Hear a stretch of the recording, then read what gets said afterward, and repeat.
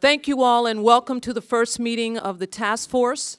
I'm Ladaris Cordell, and I have been asked and accepted the appointment to chair this task force.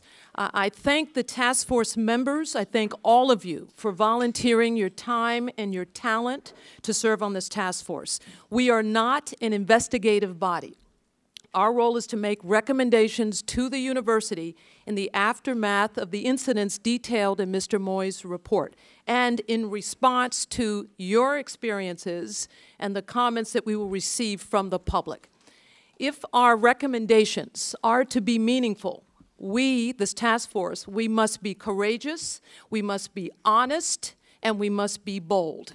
We are all here because we care about this university and because we know that it can and should be a place where students, staff, and faculty of all backgrounds can thrive. And for this reason, we are conducting our work in an open and transparent process. I ask that of task force members, that we be respectful to one another. I ask that when we disagree, we not be disagreeable. And I ask that we speak freely, and when we do speak, that we do so clearly and, as importantly, briefly. Finally, it is my intention to keep on schedule and to use our time as wisely and as productively as possible. To that end, we will start and we will end on time, and I will do my best to move things along. So let us get down to work. Everyone has the agenda. It was also posted online. And so we'll begin with introductions, and basically as we go around, if you will say who you are, and this is for the benefit of those watching, and also by what name you prefer to be addressed. All right? And we'll start at my far right, and make sure the microphone, it's one per two people except for the front table here. And please, I'm asking the tech people to make sure all the mics are on. And by the way, the mics, I understand, will stay on. So if you intend to have a private conversation or say something you don't want to be heard, do not sit at this table and say it, because it will be picked up in the microphones. All right? We'll start over to my far right. Test, 1, 2. Coach Wainwright, Administrator, Athletics. Gabby Gonzalez, I'm a fourth-year senior here at San Jose State. Good evening. Rick Callender, Second Vice President of the California-Hawaii State Conference of the NAACP. Maria Luisa Alanis, faculty member, Interdisciplinary Social Science Department. Michael Randall, academic advisor for academic advising and retention services, and part-time lecturer for the College of Science for a first-year experience course, Science 2. Is everybody hearing in the back? We're good? All right, go ahead. Linda Hayden, faculty in psychology and Senate Chair of the Academic Senate of San Jose State. And preferred name, Linda's.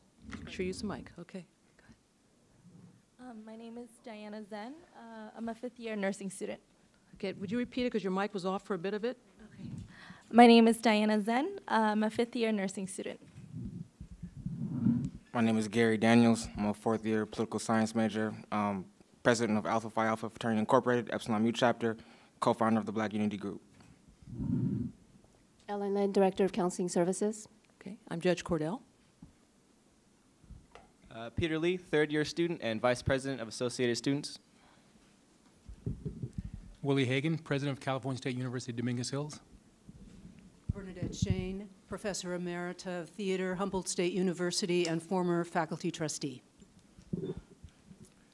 Delorme Maquistobal with the Santa Clara County Office of Human Relations, Office Manager. Gabriel Rodriguez, Junior, Sociology major, and I'm AS Director of Intercultural Affairs. And I'm Marcos Pizarro. I teach in Mexican American Studies. I'm a professor here. I've been here for 14 years. I'm Chris Cox. I'm a lecturer of faculty in the Department of Sociology and Interdisciplinary Social Sciences. Okay, is that it? And we're missing one person then, and that's Anthony Ross, the Vice President of Student Affairs. Is that right? Okay. All right, so thank you all. The next item on the agenda is to look at our meeting schedule. It was sent out to you. Does anybody have any problems with that? Okay, we have the dates. They've already been set out. All right. moving on. If silence means you agree, no problems.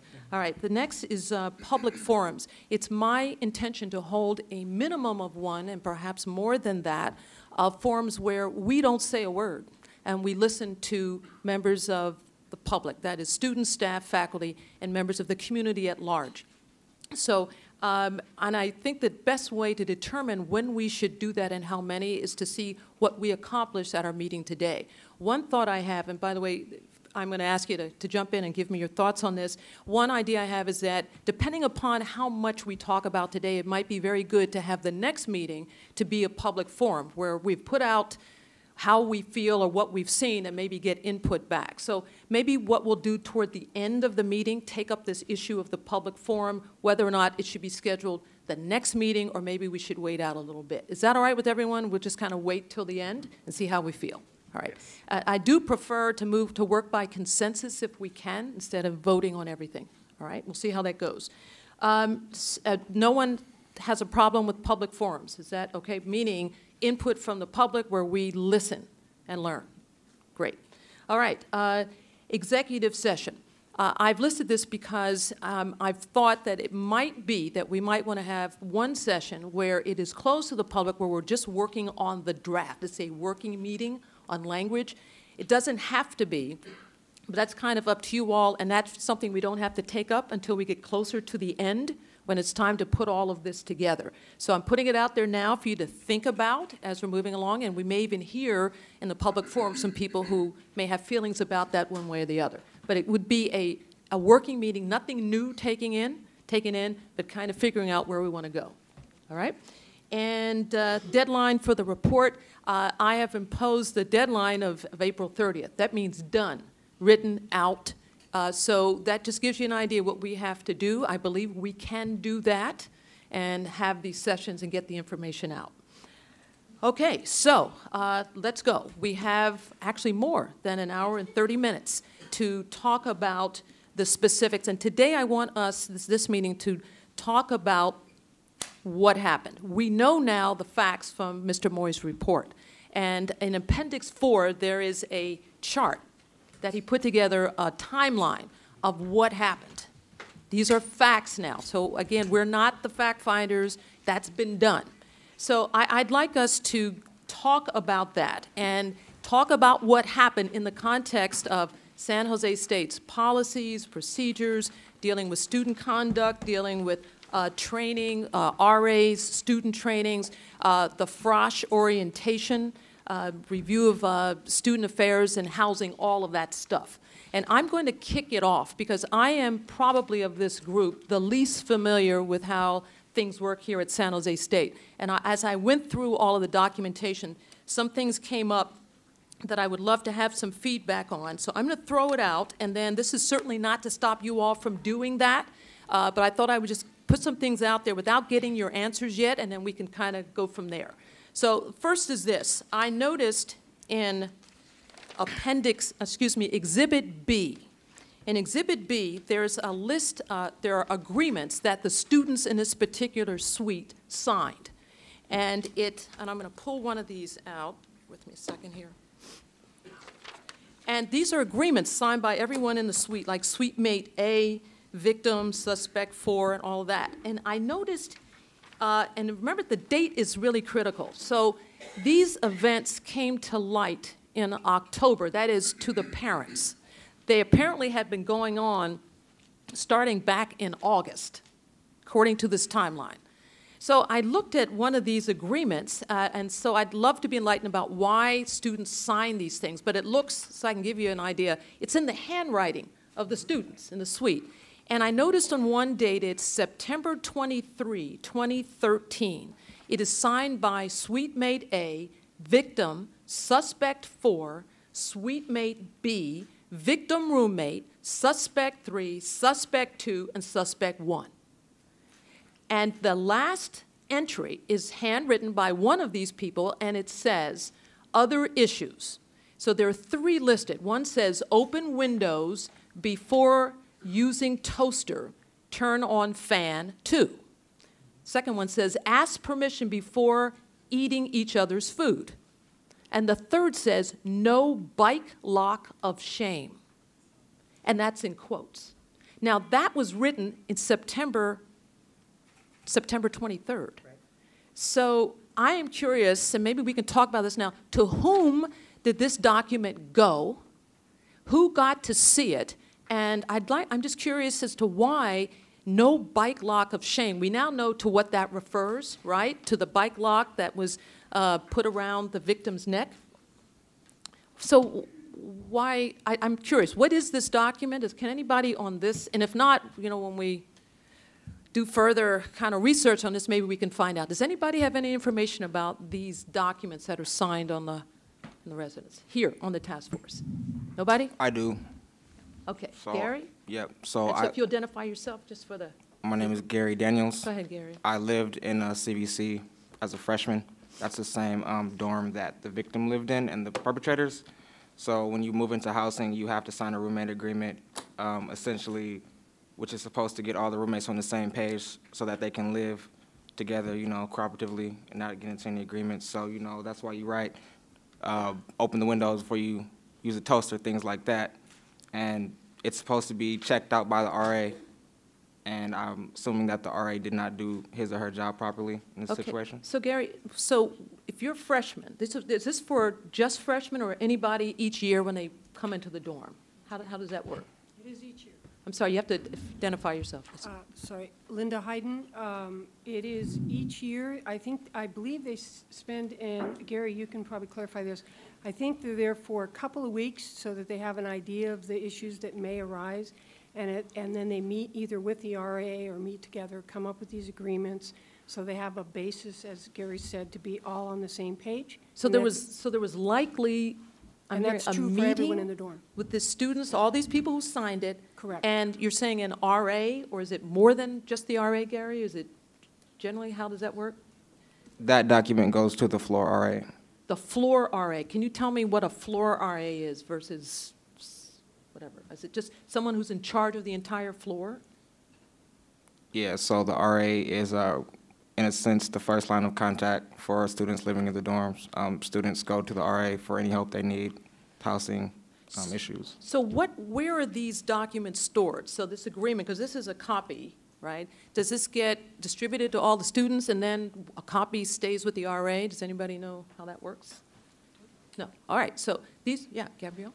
Yes. So initially, after the couple of weeks of the students getting to know each other, the RA then goes back to each room and sits down with the students to see if they come to a mutual agreement. Then that contract, after being signed by everyone, goes back and they take it, I believe they file it in the case that anything does arise.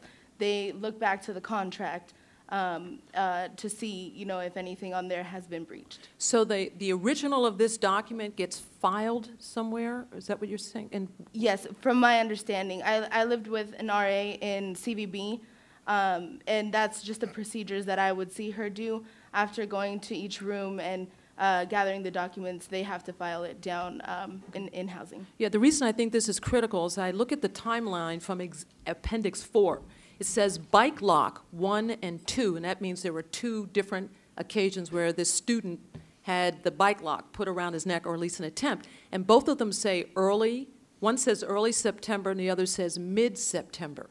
And then we have this agreement signed September 23rd, which would be after these 2 incidents, saying no bike lock of shame. So this is, again, we're just kind of raising issues now. So the question is, if that was written and was taken in and supposed to have been read by an RA, why wasn't there some question raised? Because clearly the student, the victim, had complained for it to be down here to say no more doing this, right? So, so what I'm going to do is I'm just noting this down as I'm trying to see, this looks like something fell through the cracks here. Right. Gary, you had mentioned about, your feeling was like the RA had maybe not followed up. What's your sense about that? Well, I think a lot of things fell through the cracks in this situation and in regards to African-American students on campus. Right, but I'm talking about specifics. Remember, we can't make recommendations unless they're based on some facts. So we have a fact here. We know there's a fact that the bike locks were used, and we know for a fact that somebody wrote down about it, and we know for a fact that nothing happened. until the parents came. So I'm saying what we should do likely is just make a note of this, and if we need to figure out why that happened and what recommendations we might want to make aside from that. I'm going to just keep talking here about a couple of, yeah, go right ahead, man. Just to Michael. be clear, so the RAs are students, correct? They're not professional staff, nor are they trained like professional staff, correct? So Yes, that might they're be students. something to note as well, who the RAs are, so that as we make recommendations, the expectations on these individuals is appropriate. Okay, I think that's a good point. You want to look at the RA training, because that's in the appendices. Go ahead, you all go ahead and make comments. I'll find this section. Rick Callender, so I agree the RAs are students, but I think there's some very specific guidelines that define the nature of what the RA's responsibilities are. So one of the things that I wanted to look at is what the, if the RAs are an agent of the university. I think that it's clear to me from what is defined that they have a supervisorial role, that they're more than just students, but they're actually agents of the university. So I think that's within the appendix. So Chair Cordell, I'm not sure when you want to address that or how you want to move towards that. We can but talk about that's definitely it. an issue I wanted to address. Sure, we can talk about that now, and I didn't, there was, sorry, I'll get to know names in a little bit. Coach Wright. Yeah, Coach, did you have Yes, something you wanted I to- just want to know what was the chain of command from the RA to what was the next step? Or like you said, do they just take them, file them in a drawer in their room or wherever they have them? Or does it go to somebody else? Or does it just stop there? Okay, so we've got an issue about this, just RA training, and I guess the kind of like the chain of command, so who's responsible for whom. Other comments on that? I've found some of this in the appendices, and I'm glad to point to that, but go ahead. Say who you are. Yeah, Ellen from Counseling Services. My understanding is that RA reports to ARLC, which is Assistant Res Life Coordinator, who reports to Res Life Coordinator, who reports to Associate or Assistant Director of Res Life. So there's several layers of command.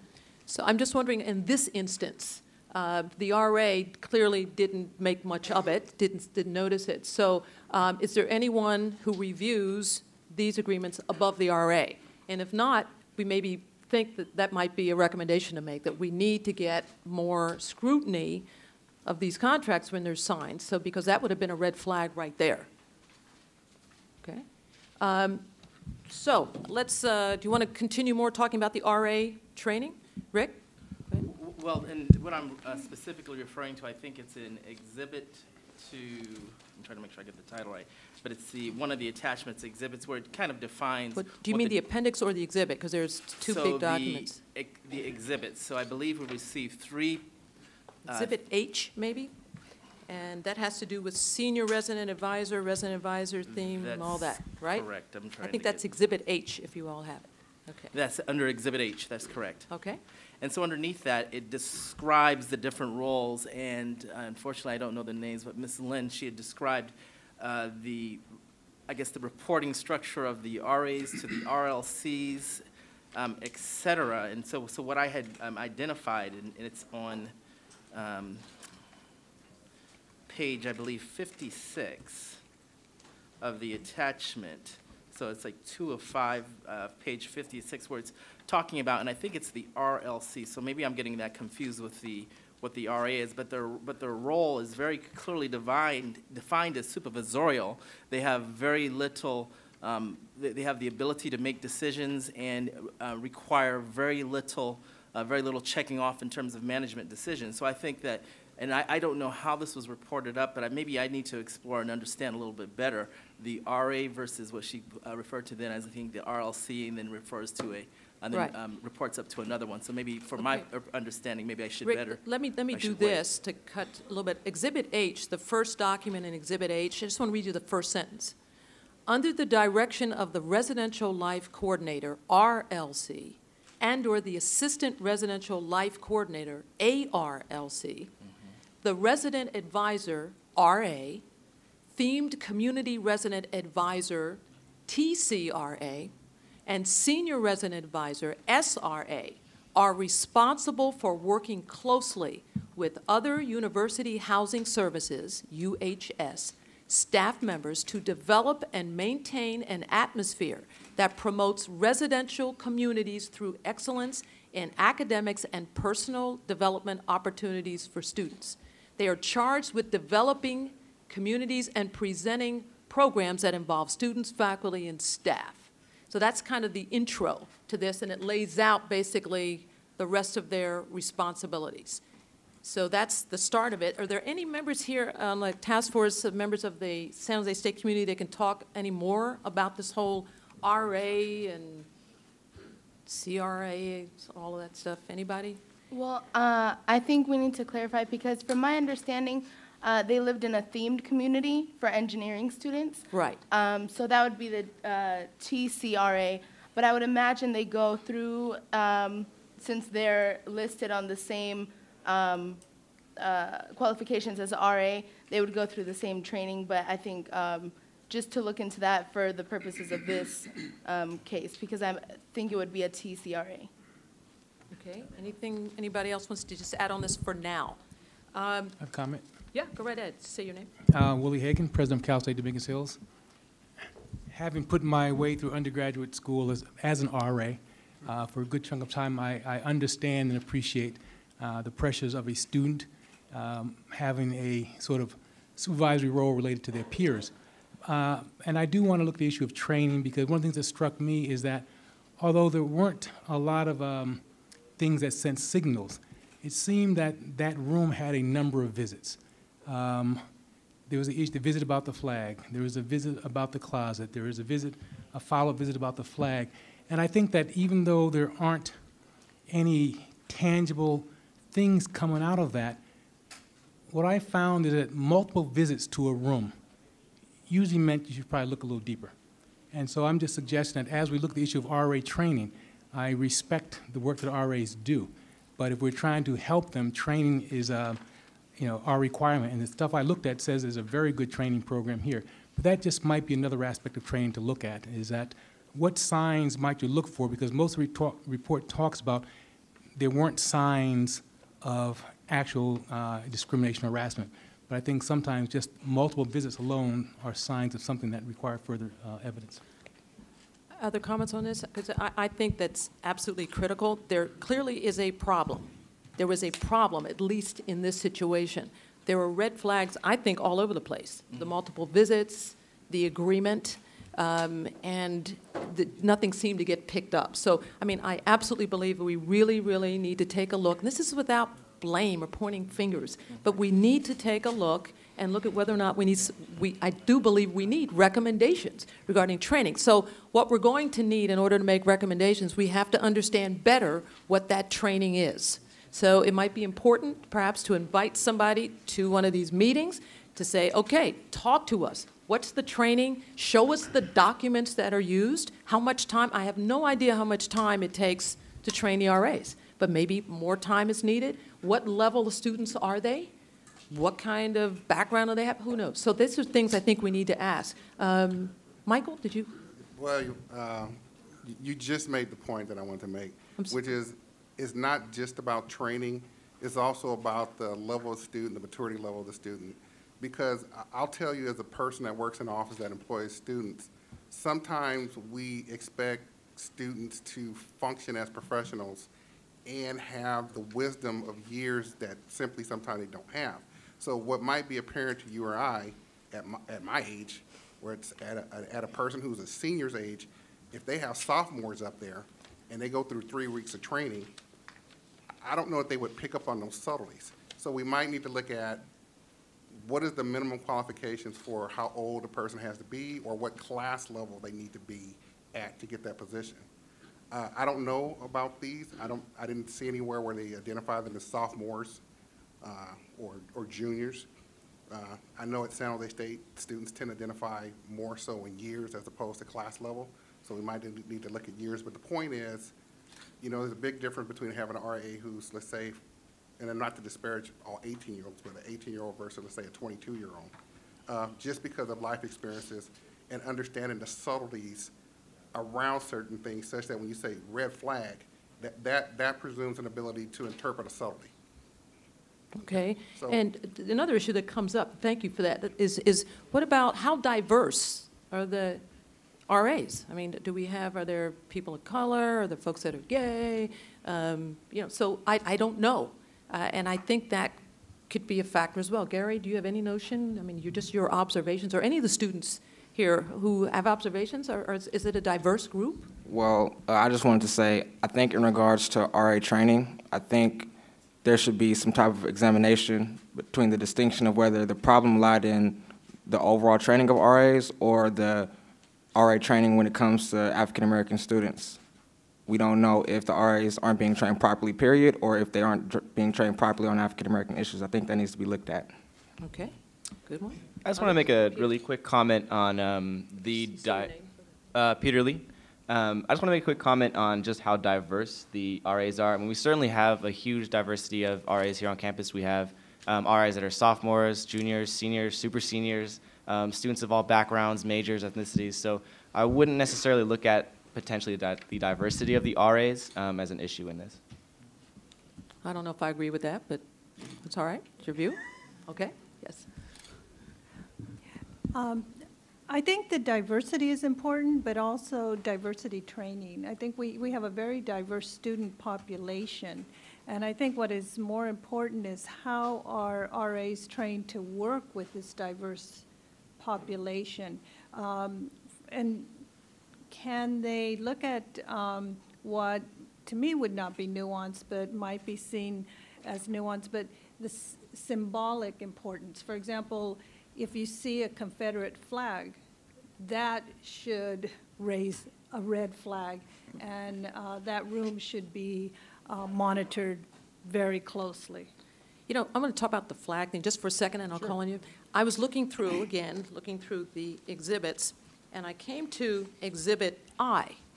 And Exhibit I has something in it called training for behind closed doors. It's some sort of a program, and I need somebody to explain it to me. And there's another one called through open doors. And it looks like it's training for, I think, RAs or people in that. Okay. So I go through it, and I come to behind closed doors, and what do I find? Whoever gets this training gets these hypotheticals that they have to kind of work through. And what is one of them? It's a flag hypothetical. And it's really interesting. This one says, while on rounds, you hear what sounds like an argument down the hall. So you go to see what's happening. You just got this, and then it says, this is the person who is one of the students. You just got this awesome flag representing your family's religious heritage. You've put it up in the common area of your suite because it's a bit too big for your room. And you and your roommate agreed not to put big stuff up because your room is so small. So then another student says, you notice the new flag up in the room, you are impacted by this, you are offended by what you believe it represents. You don't believe in any one particular faith and feel the flag doesn't respect you. As such, you don't think it should be in the common room. You asked your suite mate to take it down, but they refused. Now, that's right here in the training part, okay? And it's interesting, I looked at all these hypos, there are other ones. None of them deal with race. None of them. So I'm looking at, wait a minute, behind closed doors, what happens and then I looked at the next one, through open doors, there's nothing about race. So it's sort of almost like it's the elephant in the room, and the training doesn't really address none of the hypos that I saw. And maybe I overlooked them, but I took my time kind of reading through these, I saw not one. Linda Hayden, I am not certain that what we have documented are the only hypotheticals they use in the training, and I think that would be worth trying to find out. I do know that the independent investigator did kind of send someone anonymously to observe and had a very positive response to the training, but I honestly don't know the nature of the time period in which that person was there, but it's certainly worth our finding out. Sure, absolutely. Also, Ellen, Lynn, it also looks like what was presented from the investigator is the most recent training. I don't know if the RAs, what their previous trainings have been from the beginning.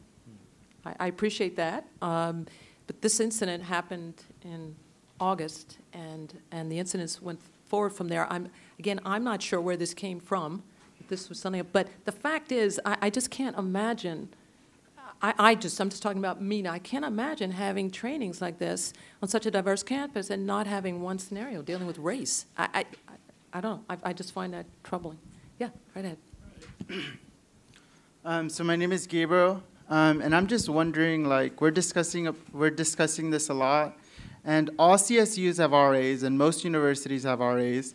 So there's no like across-the-board regulation of like what kind of trainings people should have. So I'm just seeing this as is this going to be like a landmark case where like RA trainings is going to change throughout the CSUs, or like we keep talking about this, and I'm just wondering, like, is this going to be a landmark case of RA training, because there's a lot of universities that have these trainings. Gabrielle, I think it's important that whatever we do, I think it's going to be looked at by all the CSUs and wherever else. And I think that, yeah, we could absolutely, an outcome of this may be that they look at theirs to see if indeed changes need to be made. And I think that's important, and that would go beyond even this university. I think that's a good thing.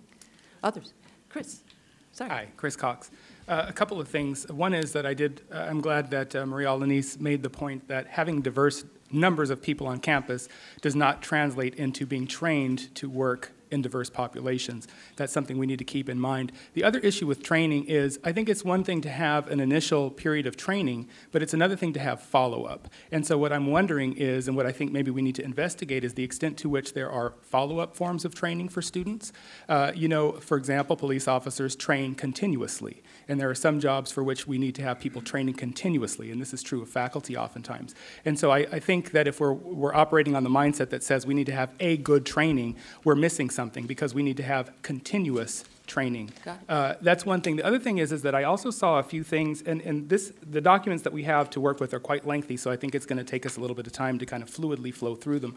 But I saw in some of the other reports from RAs a couple of things that made me wonder, and this is just something to say, some things that we can investigate and look into. It made me wonder about the perception on the part of the RAs about who would actually read the documents. So in other words, going back to the issue of the hierarchy, who is it that's in a supervisory position that will take the time to scrutinize the documents that are submitted? Or is there a perception that this is just something that's perfunctory, we write it down, we stick it in a file, and nobody ever looks at it again? And so I'm thinking that that's something where we need to have a little bit more query at this point, is what is the process by which documents are reviewed and analyzed? Excellent. Okay. I know that there is an organizational chart included in the materials, and for the life of me, I'm trying to pull it out because I thought I marked it, for housing, for how it works. And I know it's in the end of the appendix. Yeah, the okay. I'll keep. The last appendix. Thanks. I'll keep looking here and I'll pull it out, because that's also something we need to focus on. I want to. Yeah, go ahead, Delorme. I also wanted to just switch. Make sure is your mic on? I'm Delorme Makistable. Is it on? Tap it, just tap it. Sometimes I just need to be close. All right, you're good. Okay. You know, after reading all these documents, and now that we're focused on the fact that there were alerts, there were alarms, and the way the media has been covering this story, and I'm just concerned that now we know that early on, someone was trying to tell someone that there was a problem, when right now what we have in the media is that no one tried to tell anyone. And I'm worried about the victim.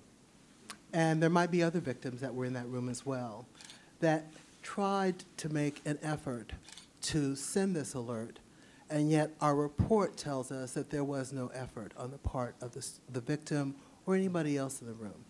And I think that's important for us to correct now that we know it. Okay. So I wanted to build say your on, name, I'm Marcos. I wanted to build on Chris's comment that I think that we're talking a lot about RAs, but we really need to focus on professional staff and the professional staff that are supporting those RAs, because they have the job of helping them see the things that they're supposed to be doing, having clarity on that. But the other thing that I know from working with some of the people who are at those ARLC positions is that they have an inordinate amount of work that they're doing, and they're managing a whole lot and being asked to do just an extreme amount of work that they oftentimes feel they can't handle in the number of hours that they're paid for.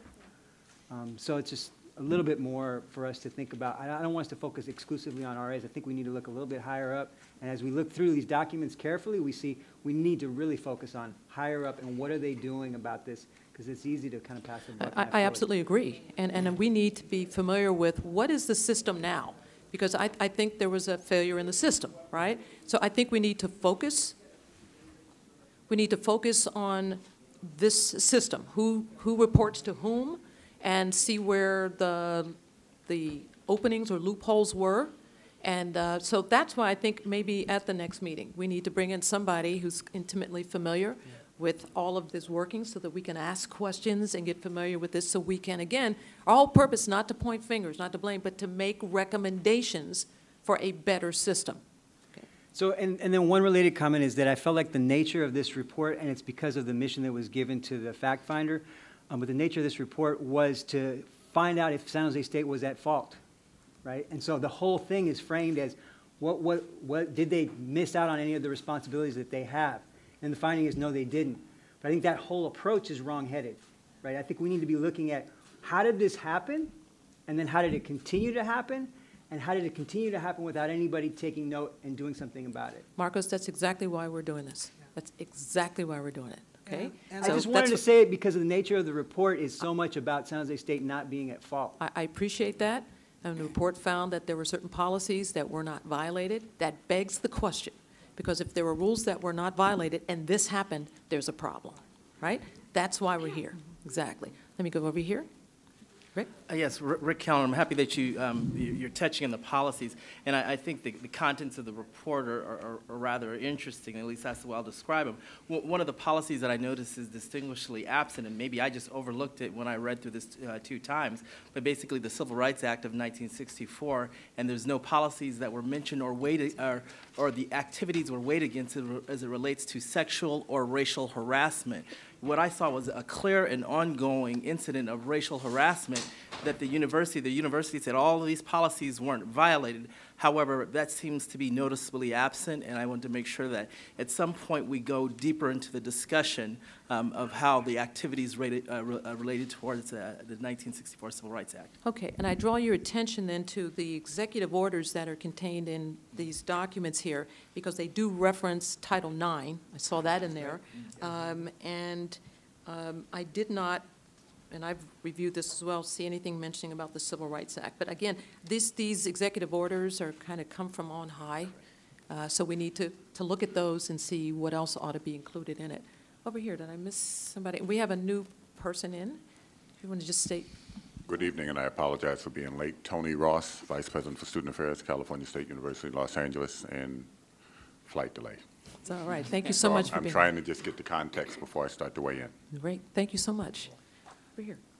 There's also the period before the student even arrived on campus and the placement in a particular environment where he was the only minority person in the room, which is of concern to me. I've seen it happen on other campuses, and I've seen the risk that it posed for students that were placed in that environment. So I'm curious about what mechanisms, what methodology is used to place students, especially on such a diverse campus, so that they will feel comfortable and can recognize themselves in the room. Okay. Because from what I understand, in the document, right, it said that these placements are completely random. There used to be a system in place that they used, and they found that it wasn't really working effectively to match people up well, and so they removed it, and now it's completely random, which seems to me, to be honest, ridiculous. Okay. So this may be something, again, we were talking a little about RAs, but this gets to just the assignment of students. My understanding, random. I'm getting a sense, at least from Marcos, that shouldn't be the case, that more thought should be going into it instead of it being random. How about over here? Go ahead, Linda. Linda Hayden. Excuse me. I believe that was the initial thought or the information that came out, is that this was the only student of color in the suite, but in fact in the report that was corrected. So there was a student, I believe, Latino, and also of Asian background, I believe. So which obviously that's still 3 out of 8. I do certainly recognize that, but I just did want to, because I had the same information you did until I just noticed that today. And in terms of the random assignment, I think it would be very good to hear from someone from housing on the complexity of that, because I don't think that's quite as easy as it sounds. The random assignment, the students are then, they do have the opportunity. I'd be very concerned about that if they had no opportunity built in to make a change. But in fact, they have within, I think it's 2 weeks or a month, or I'm not remembering the time frame, but they do have the option with no questions asked to make a change in their housing assignment. And then even after that period with reason, they also can make a change in their housing assignment. So I think that is an important piece to include in the full context. Those room changes are in there, but I always think, you know, what about the student who is shy, who just like, oh, you know, I really need to do this, but I'm just not going to because it's not in the personality to do it. So, and there's, but so much the university can do. I mean, people come with whatever they come with, right? But there are some things. I think we should look at this issue of room assignment. We should have somebody come in who's informed about it, who can talk to us about it, and we may think it's fine after we hear from it, or we may make some recommendations to change that. Over here. And again, state your name. Bernadette Shane. We are aware from the report that the victim very specifically requested a roommate and that he had a previous relationship with him. So that That's from high school, yes. Right. So that does suggest it's not completely random. It isn't completely random. Okay, all right. So I've just noted down, we need to get someone in here to talk about the training of not just the RAs, but those who supervise the RAs and on up, to give us a sense about it, and someone perhaps to come in and talk to us about the assignment of students to the various rooms, suites, or whatever, okay? Yes. I have a quick comment. Your name? Yes, my name is Diana. So according to the room, yeah, we can pick our own roommates, but I think everyone else that was in the suite was random, because you can pick your own roommate, you can't pick your own suite mates. That's how I think that's how it goes. Okay. And also, I think now that we're all talking about just the RAs and RA training, we can talk about student orientation. All right, we'll get there in one second. Okay. I just want to make sure we covered enough now on RA stuff, all right, and room placement. Then we'll move to it. So back on the topic of RAs, I'm looking again at this roommate agreement that they had signed at the beginning of the year, and we kind of talked about things falling through the cracks and things not being noticed and signs being missed. And I noticed on the roommate agreement that there's nowhere that the resident advisor signs off. So I'm not exactly sure, how does that conversation happen? Maybe we need somebody from housing to come in and explain how does that conversation happen? Do they just turn it into the RA? Or does the RA actually have to sign off on it to show that the RA, in fact, understands what their agreement was? Absolutely. And so what concerns me is that there was a red flag. No bike lock chain. What is that? So if someone had maybe picked up on that, so that you're exactly, I mean, that's on point. So we'll get somebody in. I think we will do that. Michael. I'll go, I believe Gary had his hand up. Gary, go right ahead. And then I'll. Sorry, I didn't see you, Gary. Very quickly, I'd like to touch on institutional failure. I think Marcos made a very good point that the report essentially says that the university did nothing wrong. Well, a few minutes ago, you did make the point that when you checked out the RA training, there was nothing to do with race in there. Well, I'll just say that considering the retention and graduation rates and overall enrollment rates of African American students are so low, I don't think that we should be surprised that SJSU's policies, don't have anything specifically dealing with African American students, since African American students are essentially failing at this university. Michael? The only thing I would also like to look at with respect to housing is, as was mentioned in the report, this was a theme floor. This was a theme floor? This was a theme floor from engineering. So my question is, did we just throw a bunch of engineers on the floor and do no programming with them? Usually when you have a theme floor, if you look at other institutions, there's an expectation that there's some programming that happens around the theme. So I didn't notice that, and I do understand that there's study groups and there's some academic stuff that happens. But I have a question as to whether or not the programming for those students was anything special beyond just being in the dorm. Okay. And Peter. So I just had a quick comment just on that, and this is just from my knowledge as someone who knows resident advisors that are in themed communities. From my understanding, each RA gets a certain stipend for their monthly programs, and I believe, and this is from my understanding, resident advisors in themed communities get a slightly larger stipend to be able to fund those special programs for those majors.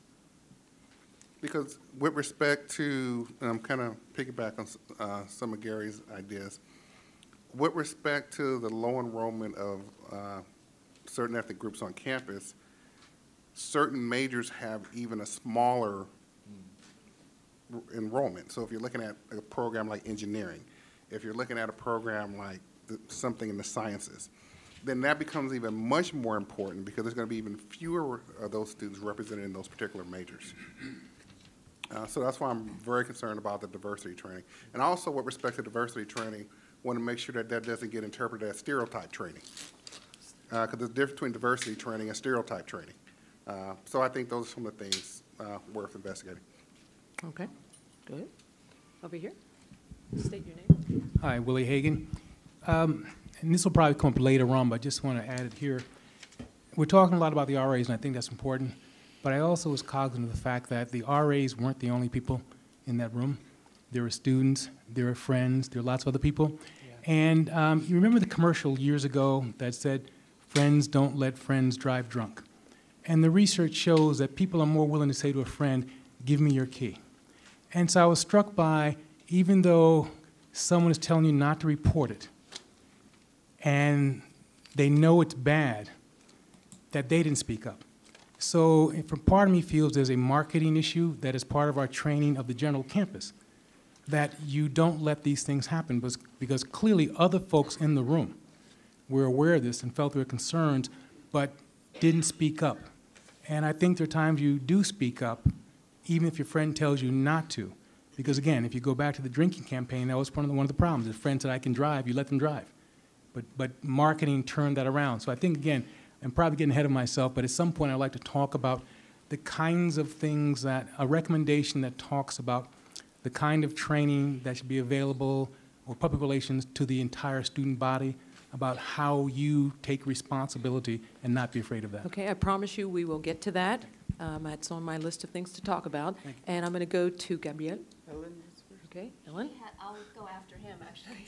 Okay, so let me get straight. So it'll be Gary, and then Ellen, and then Gabrielle, and then Chris. Okay? Go ahead, Gary. Just to shed a little bit more light on Michael Randall's comment, I think that there needs to be some type of examination in regards to the themed floors and how they affect students of color and how we can improve those themed floors for students of color. Okay. I know that we're talking a lot about the race and ethnicity issue because that's what's happening on what we found. But I just want to also, and not to water that down, but to also for us to consider other diversity issues as well. I think the charge of this committee, this task force, is to come up with a recommendation for inclusive campus, and that includes a lot of variety of diversity. I think that's very important, and we are going to make sure we do that because there were references, just very quickly, if you look in the Fact Finders report on page 24, there was a note that the suspects, I don't know which ones, left for when they took his shoes, and one of the references says, most must powder das Boot unless the Germans shall shoot, for that is the faggot's fate. In the enrichment center you must wait, and that was that room that they had taken the door handle off, and goes on. So, I mean, there are issues here about, you know, the whole gay, lesbian. I mean, there's a bunch of stuff that and the references, you know, the swastika, the whole, you know, the presence of Jewish students on the campus. We have a lot we're going to talk about. So I just want you to know it isn't just about issues dealing with African Americans, although we're going to spend a lot of time on that. Okay. Who was up? Okay, Gabrielle and then Chris. All right. Maybe I am really jumping the gun, but we're looking a lot at policies, and we're not really getting a chance to talk about the culture of the campus and the programs and services that are being offered, especially like the marketing. And we're not looking at the psychology of the student or how long. So we're not doing that, but we really are like looking at how long, because how long really our training is going to be. Is it going to turn into a year training? And there's one RA for a whole floor, so how are we going to expect them to read all of the papers when they're also a student. And I was looking at the structure right now of the hierarchy, and it's just very complicated.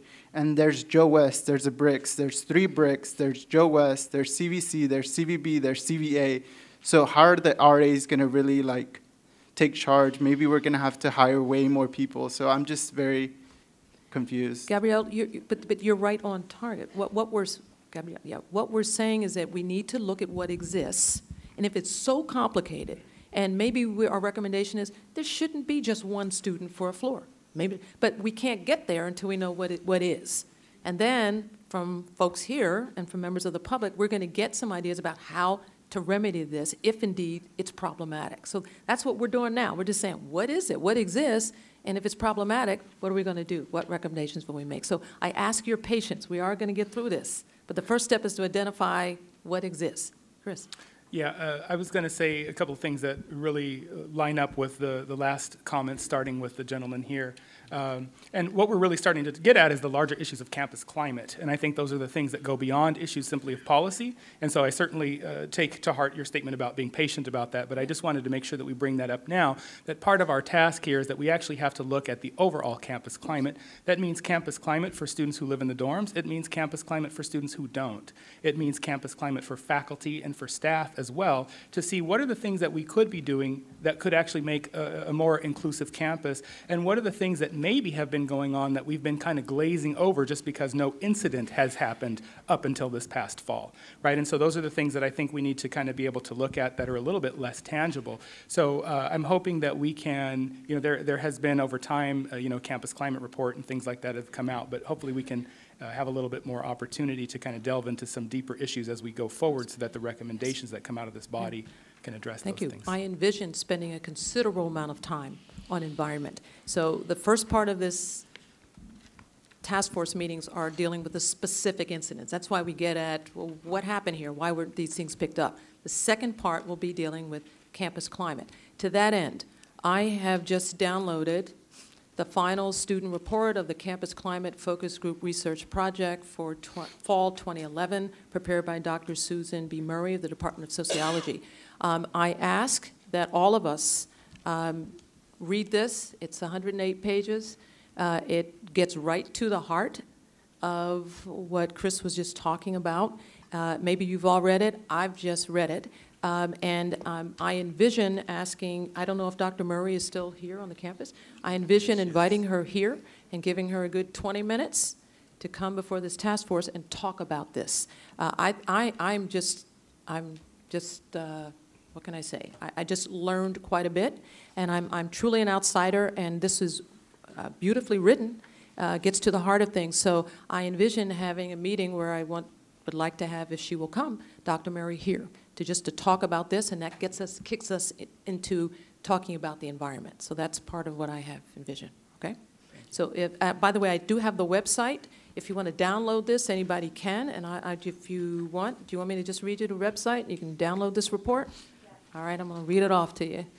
http://www.sjsu.edu. And here we get to the other stuff. Ready? /president/docs, D-O-C-S, / uppercase F as in Frank, uppercase G as in green, uppercase R, report, uppercase S, student. So it's FG, report, student. And then there's a space, and it says logo with a capital O, final with a capital F, .pdf. All right? So that's the report. That's going to be critical to our talking about environmental issues. All right? Can you send us that link? I'll be glad to, and I'll ask Dorothy, who's assisting me, to get that link out. Okay? Great. And I do want to note, speaking of environmental issues, I can't help but notice that I'm the only staff person at the table. And staff primarily are the ones who have to implement policy when it comes to this kind of stuff. You know, staff are the ones who kind of have to be there at night in the dorms. It's not the faculty. Staff are the ones. And so I notice when we put these kind of things together, it's almost like the institution has a blind spot when it comes to staff. They see students, they see faculty. And fortunately, you know, our good colleagues on the faculty side at least mention us in the sentence when they go faculty, staff, and students. But I noticed even here, they're real quick to put my lecturers / next to the staff part. So again, that's noticeable. And a number of staff people did come up to me and talk to me about that. So I told them I'd definitely mention it because it is noticeable. And we want these staff people who have these concerns to come speak to us when we have our public forums. Thank you. All right, we were going to talk about Frosh orientation. Just 1 second. I want to pick up on something that, first name?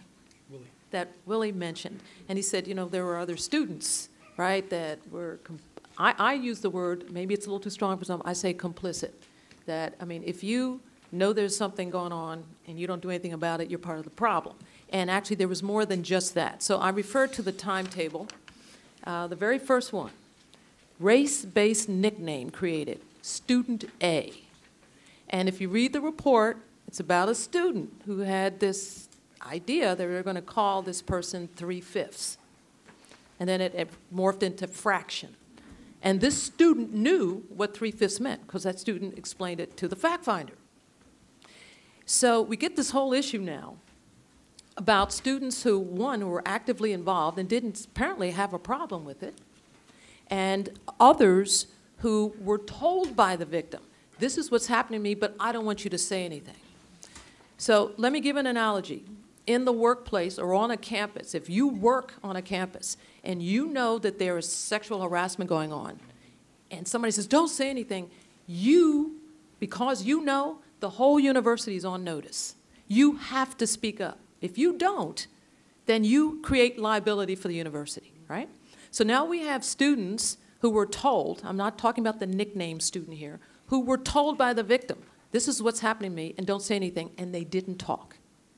So I thought about that, then I looked at what we got sent as part of the report. Exhibit D, there's this sheet here.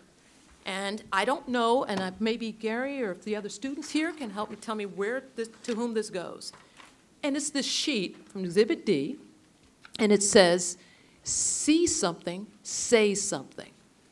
Someone who witnesses potentially harmful behavior and takes action that has the potential to lead to a positive outcome. That's what it calls the empowered bystander. And then it has websites, sjsu.edu/Spartans for Safety. I don't know where this went or who gets it, but this is, I mean, the goal of this is if you see something going wrong, you're supposed to speak up. So does anybody know where this is, who gets it? Linda?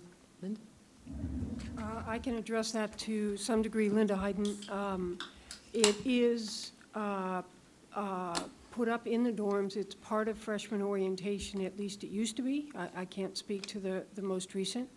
And there have been attempts for that to be disseminated and encouraged across campus. I do think that, you know, particularly after this incident, a lot of people were discussing, you know, we haven't done enough in that regard. So I do think there's clearly an awareness of that, but it has been disseminated in a number of different ways to students. But, you know, the question is, has it been enough? Delaney? Thank you. So what? Can you bring it a little closer to you, too? Again. So with a theme like that, again, I have to ask the question, what thought is put into educating these very young people about what are they seeing and what should they be saying? Because, you know, they're young. A lot of them have had very little life experience with other cultures. Mm-hmm. And so I don't see on this campus that there's an understanding that diversity is not just numbers. It is also really activity that makes everyone aware that this is a diverse campus. And therefore, you have to develop certain skills and knowledge in order to engage on this campus. I also noticed if you want to complain, have a concern, you see something, I went on the website. And I didn't see anything, but I did find something. I went to the president's page, and it says if you have concerns about crime or something going on with, then, so what student goes to the president's page? You don't. I mean, I did because I was just, on a search. So again, a concern about how does this institution alert people to how do you bring up a concern? And then there's this whole issue you've just talked about students who see something going on and ask, please don't say anything. What's your responsibility? What's your obligation when you know that this stuff is going on? Because clearly these students, to a person, said nothing. Okay? And that doesn't make them bad people. It just says, what's the thinking? What does this university want students to do who know about this stuff? And that's something we need to talk about as well. I mean, so what do you all think? Yeah. So, when I brought up freshman orientation, I was thinking those terms. We have videos about rape, or like in that teaching about when to say no and you have to respect no, and also about safety. But what about racial discrimination? What about that? We don't have anything that shows students visually what they can do and what problems that exist. And I was a recent delegate of Leadership Today that was in January, and that was all 3 days of that retreat was diversity training. And it was so powerful, it was so great, and we all said at the end, this should extend to all of campus. What their message for us was, as leaders, we should go and spread that to everyone else that we know. But why couldn't these people get firsthand experience of that diversity training, because it was that amazing. So tell us again, what was the training, who was it for? So Leadership Today happens every year. It's helped by Student Involvement and Mosaic. Well, those are two people that I know that were involved. And they have applications for anyone on campus, and you apply, and we had 45 participants this year. And they have these sessions of 3 full days of retreat where... So let's go back just a second. This is called Leadership Today. And when you say they send out applications, who's... Student Involvement and Mosaic, I guess Mosaic, they're the coordinators. Right, Mosaic, that's a multicultural... Our multicultural cross-cultural, center. okay, Mosaic and... Student Involvement, that's Student Involvement is in charge of all the clubs and external activities on campus. Okay, so this Leadership Today, does this happen at the beginning of the school year? Or what Yes, it happens in January. Okay. Every year, winter break. So go ahead. So they incorporate all these activities of teaching about diversity of all types of racial, disabilities, everything, and anything that you can come across. And it just opens all our eyes to these 45 students to what leadership is, to know what yourself is before you can help others, but also just learning about, it definitely talks about a lot of racial things, and your own, and how to respect others. And this is just really, really great experience, and I think it should be extended to campus. And so the 45 students, are they undergraduates? I mean, they're all...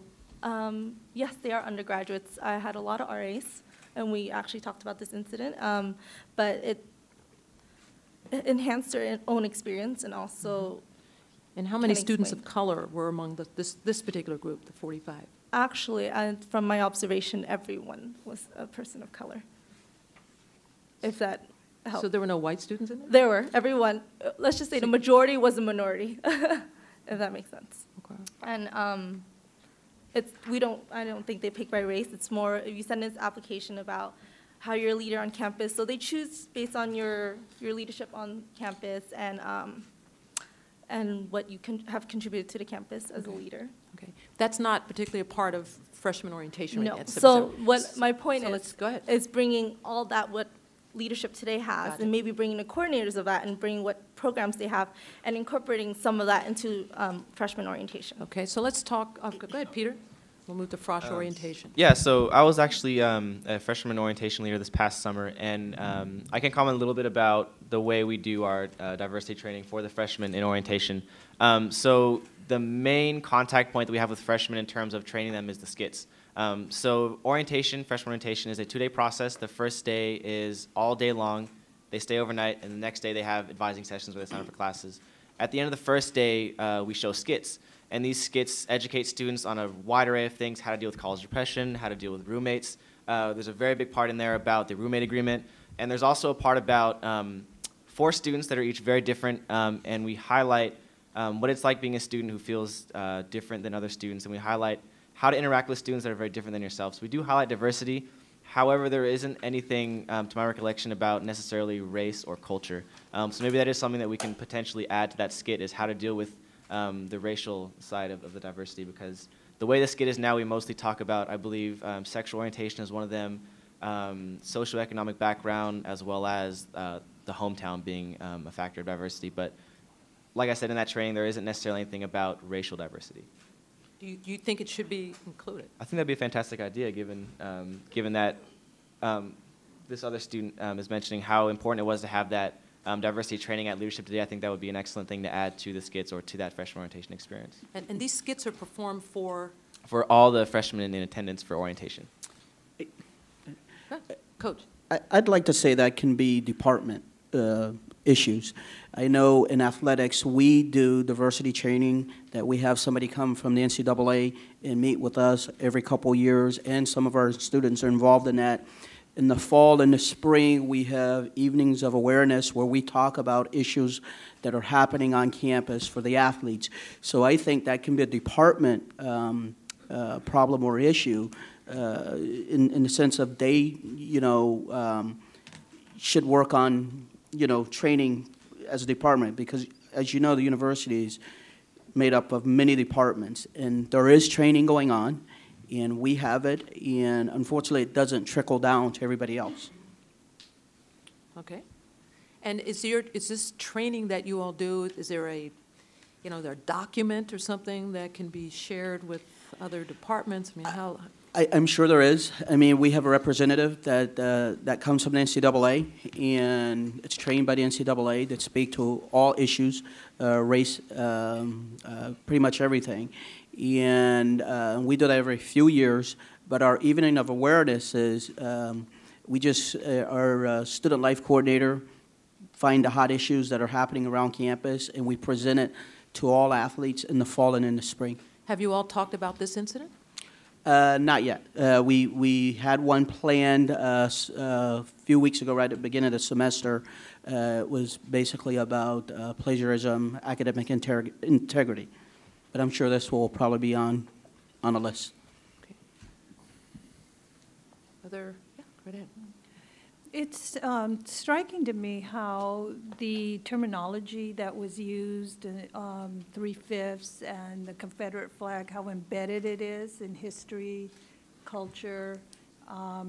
And I think there's also an opportunity to talk about how we teach history at this university, and teaching the mainstream history, which for the most part it excludes race, class, gender, is not going to be sufficient for our student population. And I think a lot of the students back off when they hear racial terminology. They're just not used to talking about it.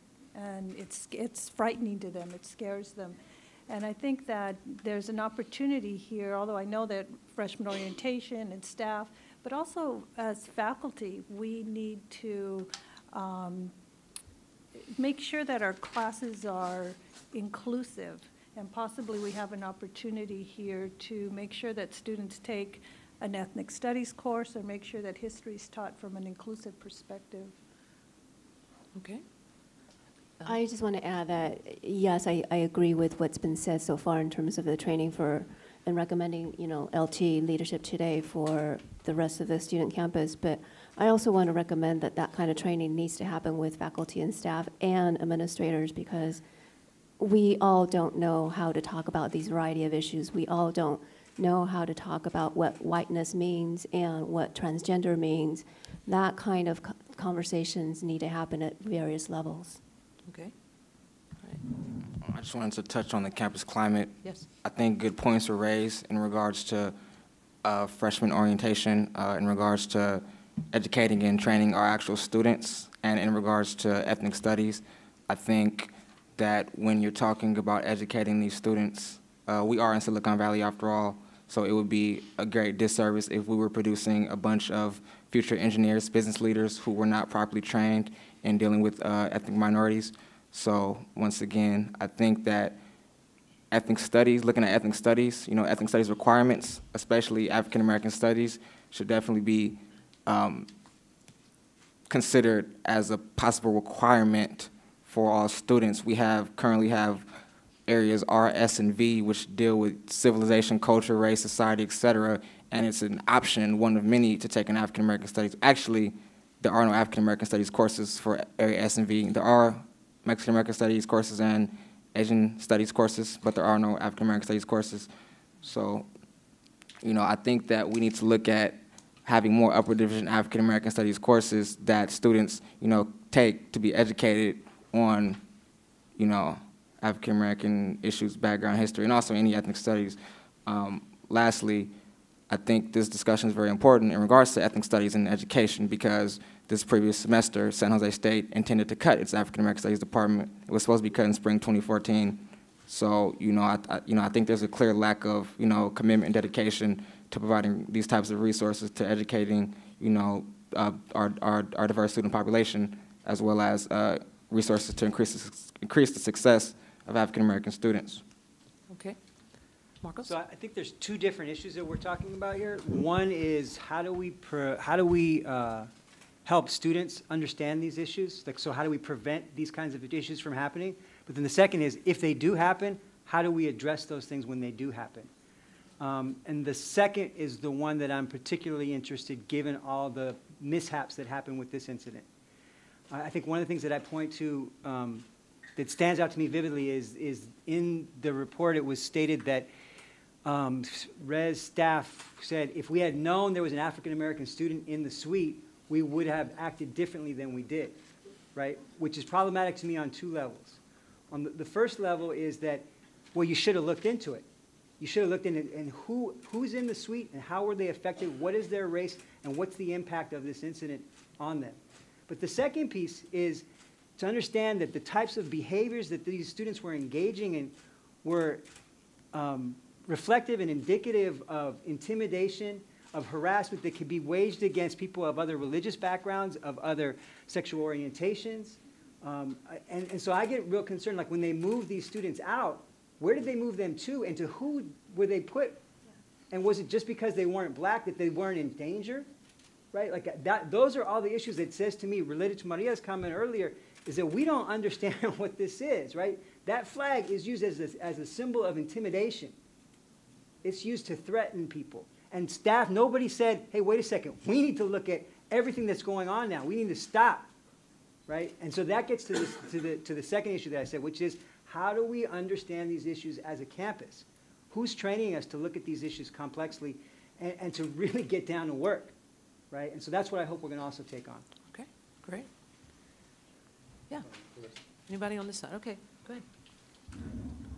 ahead.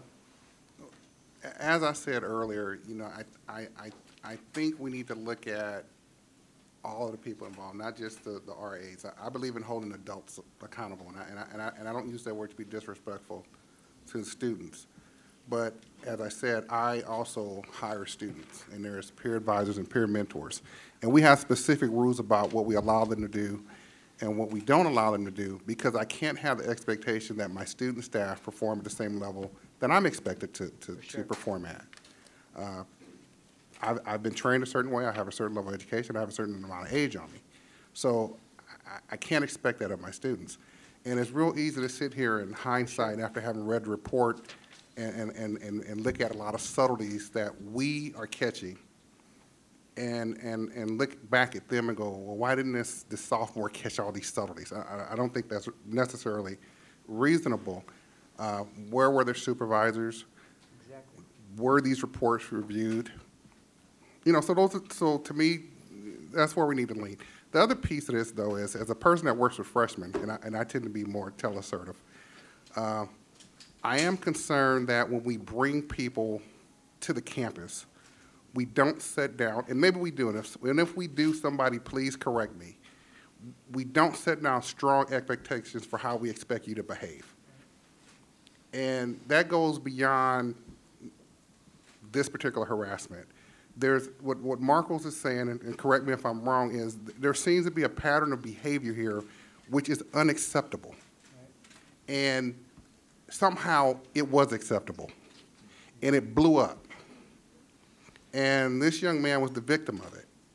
But we have student code of conduct. We have in policy that hazing and harassment and what have you is not acceptable. And we also have policies which state if you are privy to this, you have an obligation to report. I'm going to pick on Gary's memory because he's younger than mine and his memory might be better. But we had a meeting between the faculty, the staff, and the president, and we asked a number of questions with the black students involved.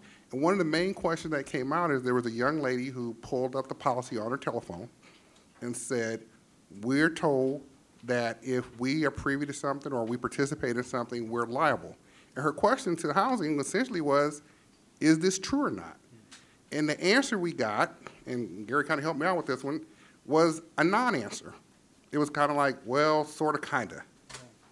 So we got policies that are out there that when asked, do we enforce these, you get answers like, sort of, kind of, depending on what day of the week it is. So it's not like some of these things don't exist, but we have selective enforcement depending on who the person is and how much trouble we think we're going to get in and how much our behinds we think we're going to have to cover if we enforce it, et cetera, et cetera. All this plays into whether or not we're going to enforce it. So the message to the students are maybe you can get away with it, maybe you can't. So at some point, we have to be willing to enforce our own policies, because if we're not, even after we recommend, and even if the university accepts, we'll still be back here behind some non-enforcement or something that's already been written down. So, you know, it's going to take some courage on the part of the institution to be willing to stick by its own guns. Thank you. You know, I want to address the one thing. I hope we don't go down the path of looking at and approaching that because of the youth of the RAs that they didn't and shouldn't have known better. It's the responsibility of the university to ensure, this goes back to the training, that when you have people acting in positions of responsibility and positions of supervision, and you're acting as an agent of the university, that you are properly trained. We're not talking about an obscure symbol here. We're talking about a well-known, widely publicized symbol of hatred that was held by the Klan. This is not something that when it was hung up in the window, the RAs didn't recognize that, wait, hold on a second, it's a problem. They said, wait, hold on a second, we know there's a problem, and we're not going to do a reasonable thing of trying to figure out who lives in that room. There was also a swastika too. That's now, correct. Right? So I'm saying that these are not symbols, and people said, oh, look at that. What is that symbol? I've never seen that before. The RAs did the responsible thing, but they are also in a responsible position of having to do a reasonable investigation. They should be trained to do a reasonable investigation to say, we saw this in your room, and they said that they didn't understand who was in there. Why are we not accounting for culturally who's in a room when you see that symbol of hate? That was not a reasonable investigation that was done. These RAs reported it up and reported up to through levels of supervision. So we cannot get into a situation of saying because of the youth and inexperience that they don't recognize it. Well, they should be properly trained, and if the training is the issue, then let's call the issue, and let's not look at the youth and inexperience. Let's look at the issue itself, and I believe it could be training. Okay, so let's look at where we are right now. I just want to kind of take a breath here. So where we are is that we believe, and let me know if I'm accurate on this, that we should have someone here who really understands this whole, and when I say RA, I don't mean just the RAs. I mean the entire, to whom the RAs report, who trains the RA, and then up the chain, right? That we might want to hear from someone here who has that information. I don't know who that person is. Gary? I would just like to say that I sincerely hope that we aren't solely focusing on housing in regards to this task force. I'm not there. So, yeah, just I'd like to make clear that there's an entire campus climate that the university has not addressed, and I'm going to get there. I'm getting there, Gary. I promise. I'm getting there. Oh, one more thing. So I think in regards to the last two comments made, I think that we, based off this report, I think we can safely say that there is no zero tolerance policy where there should be, or if there is one, it's not zero tolerance. Okay.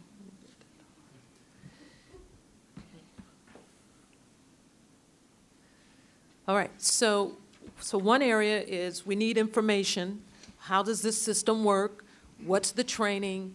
How does all that happen? Straight up the chain. So, because we know we've identified this as a problem area, all right, at least with respect to this incident. Does anyone here right now know of someone who is that person? who can come in and say, okay, here's how everything works, and know the information? I believe there are several people who could be available to do that, and I think that could be, I think they have to determine availability and things, but I think there are actually All right, several people so on I'll campus. check with Chief of Staff to find out. We want to get someone in who has the information. Peter? Yeah, so I have noticed in the audience there are a couple RAs. Would that maybe be of the benefit to the discussion to have them answer a couple questions? Or No, should we no maybe wait on public that? input. Okay. We're sticking by the rules here. We'll get all that. Okay, We'll get it. thank We'll get it at some point. I promise. Coach. Coach Wright, I think Rick brings up a very good point. It's what are the priorities of the RAs? If they spent more time dealing with race instead of alcohol, because it seems like if you just have a bottle in your room, you're busted and you're brought up on charges and everything else. So I think we should really look at what are the priorities? Are we just looking for alcohol? What are we looking for? What are they trained to notice? All right, so I need your input on this. If we have someone here who is knowledgeable, who knows the system, works in the system, do you want this? I think this should be used as an opportunity to ask that person some questions. I mean, that's how we're going to get informed. Mark? Yeah, I just have a related question or concern. It seems to me like from the first point of knowledge of these events until the time that the students were suspended was like 5 weeks or something like that, which seems an inordinately long time to me. And so I would, as part of this Q&A, or maybe it's a separate Q&A, I'd like to understand how those processes work. It's probably a separate one. Yeah, because it did seem to me like SJSU's actions were in response to the district attorneys. And I wonder if the district attorney had not been involved, would we have made those actions? Okay, I got that down. That's another issue we want to talk about. Yes? Actually, in there, I think we're all having a hard time digesting the report in the amount of time we've had to do that. But there are details in the report that I found quite helpful to me about that timeline. It was not, San Jose State did not respond because of the DA. In fact, they're the ones who forwarded the report to the DA's office. So it was quite the other way around. Okay, let's do this. We're not going to, I mean, if it's in the report, you read it, you can have Right. your own interpretation of however you feel. I just want to get through to what we want to talk about in terms of, keeping this thing moving. So I don't want to cut you off, Linda, so if you had something else you want to say, go right I think ahead. my concern is that sometimes it feels like we could get very stuck in exactly what happened when, in a way that keeps us from moving forward to, let's identify where the gaps were quickly and move toward the resolutions, because I think the way to move forward is going to be complicated. And Okay. so I think that's where. We're not going to get stuck, I promise. I also just want to make sure that I know we're identifying the RAs a lot as well, and administrators.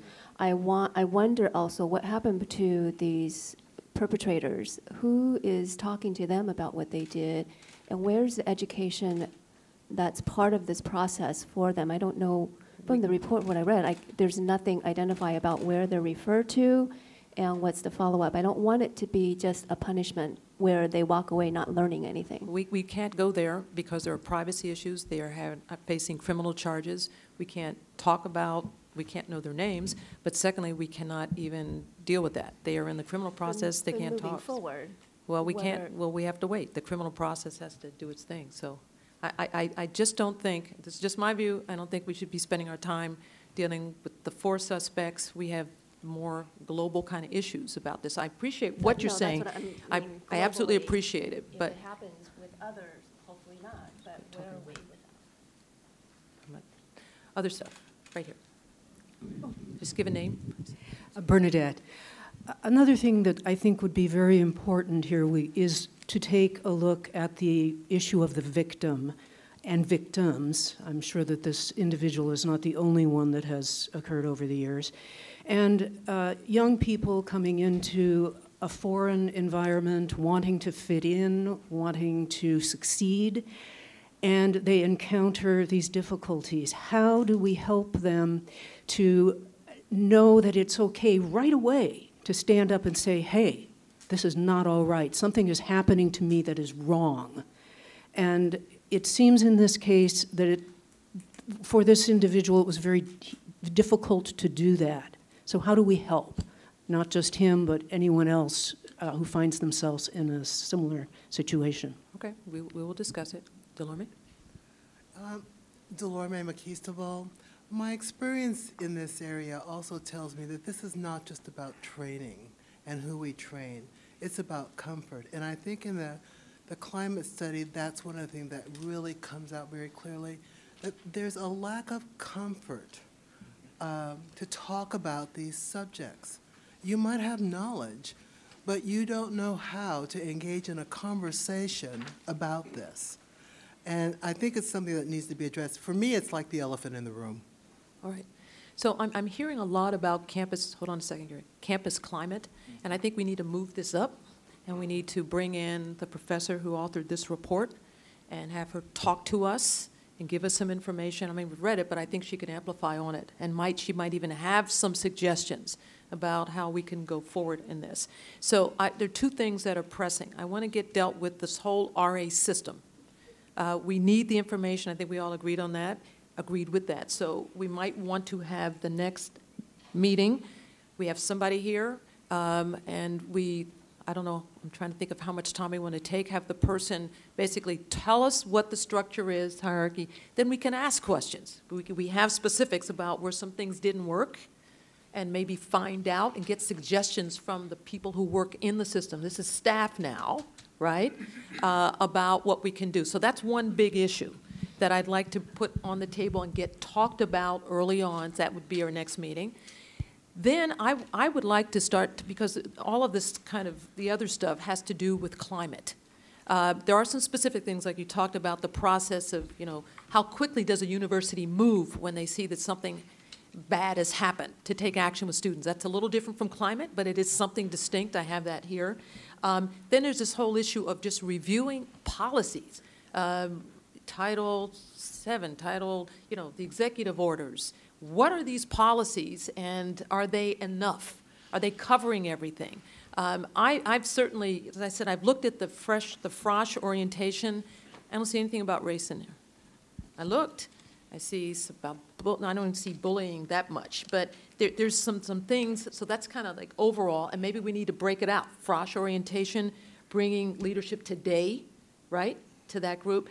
So a lot to cover, but how about for the next meeting, and we still have time here, we're good to 7:30, RA information, and what about if the professor's available, we bring her in to talk to us about campus climate and this report, which would mean you're going to have to get this report. I ask you to, you don't have to get this report read. It's very readable and it's fascinating. Comments? Sure, right ahead. These are just my suggestion about what we would do next. I'm wondering if it might be, another approach might be to hold the RA discussion till later. Now, I think we've had a good discussion on it, and I'm thinking that if we got into the issues of climate, culture, things on those lines, it would inform the RA recommendations better because of a broader context. And I'm just wondering if we might be getting into recommendations on a very specific and sort of subset of the issue I like too that. Soon. I like that. What do y'all think, Michael? Well, Gary had a comment Gary, first. and then I'll let who's Gary. next? And then Michael. Yeah. Oh, well, I definitely think that we should get to campus climate as soon as possible. It's something the students have been raising the concern about for a very long time. But I wanted to just briefly take it back real quick to housing priorities, and it has to do with policies.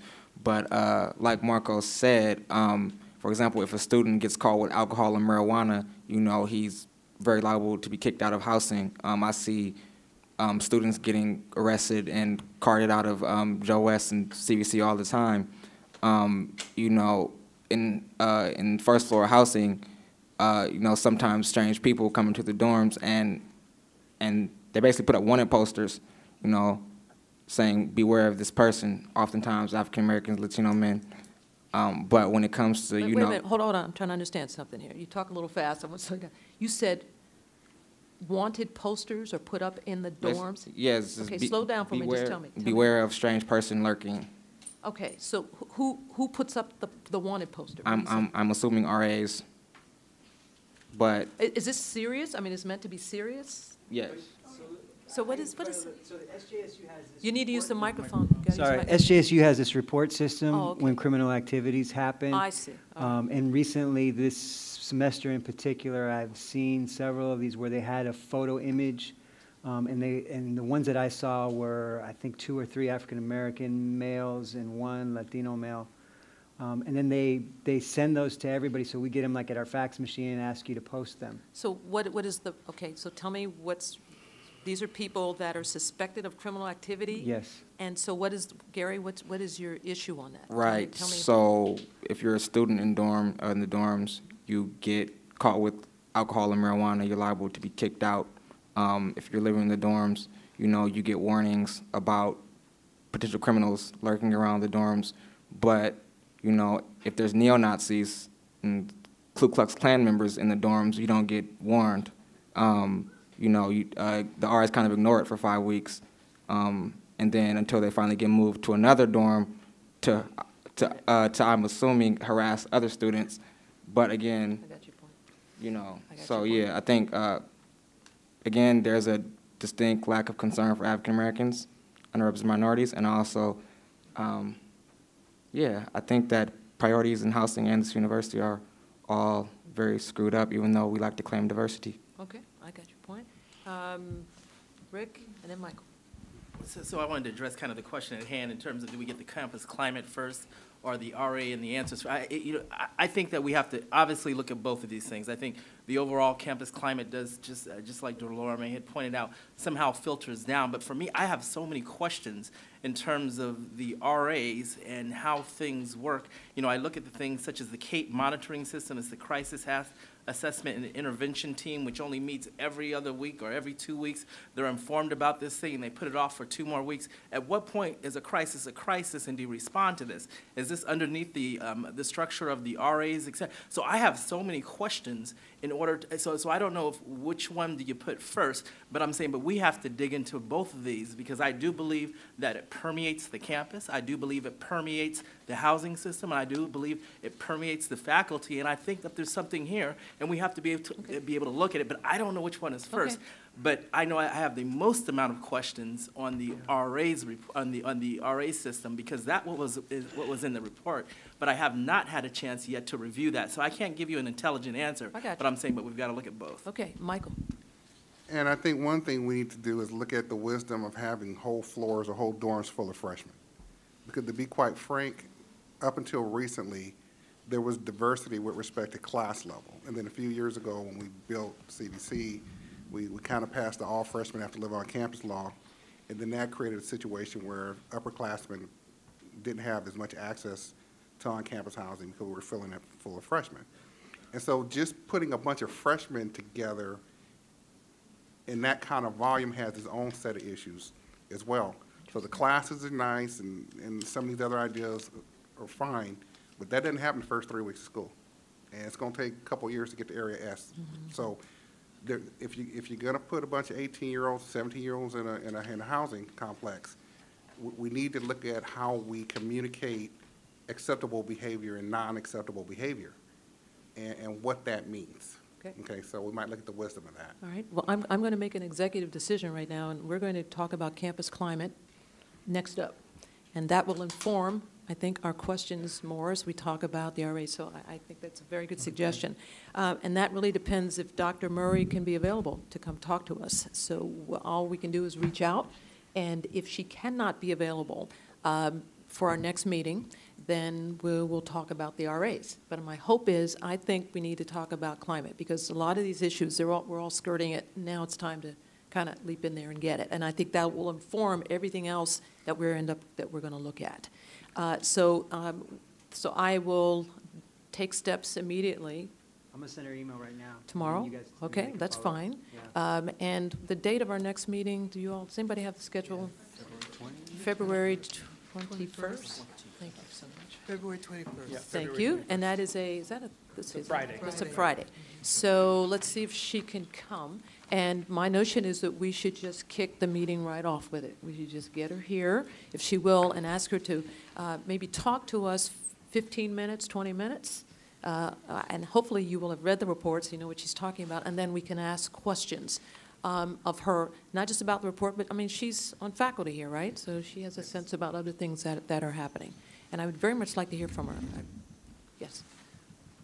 There are several people, I think key people, that were very involved in that report, other faculty and others that I think could be suggested, particularly if Dr. Murray is not available. Okay, but we'll go with her first, and if she's available, then that's who we'd like to have come on. Is that all right with everyone? About maybe she talks for about 20 minutes, and then we ask our questions and see where we go from there.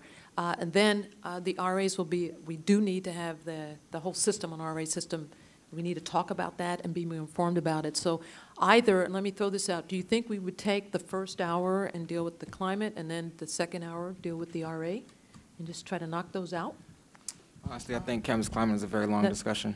Hold on one second. Let me call Chris. You had Well, actually, I'm about to say what Gary just said better than I did, or better than I would. I think we need to make sure that we leave enough time for campus climate. I would like to not see us try to rush through that topic, because I think it can be a pretty deep topic. Okay. I do agree that we have a lot of things to look at. I think we all need to really be informed to a greater extent on the various policies and practices that go on with RAs, but I think that process will be much more smooth once we have a little bit more information about the campus climate itself, because I think that will help to inform our questions. If I may, one thing that I want to also put on the agenda for future meetings is also to talk about the administrative response to all of these various things. So if we look at the campus climate, that's one thing. If we look at policies and procedures for RAs and that kind of area of the campus, that's another thing. But I think it's also important to see, given all of these, given the dynamics of campus climate and all the policies and procedures as they're written and how they work, in what ways do we see administration respond?